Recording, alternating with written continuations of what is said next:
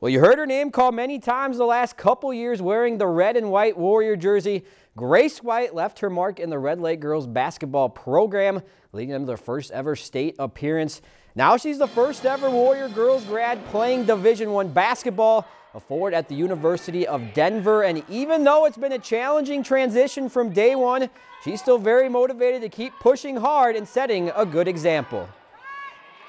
There's a lot of kids back home that constantly message me like, how are you doing? How are you doing it? Like, is it hard? And I'm like, yeah, definitely. But to be like hope for little kids around my res, and just it's crazy feeling, so you gotta keep pushing.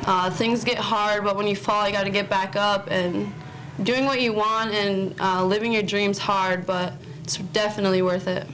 If you enjoyed this segment of Lakeland News, please consider making a tax-deductible contribution to Lakeland PBS.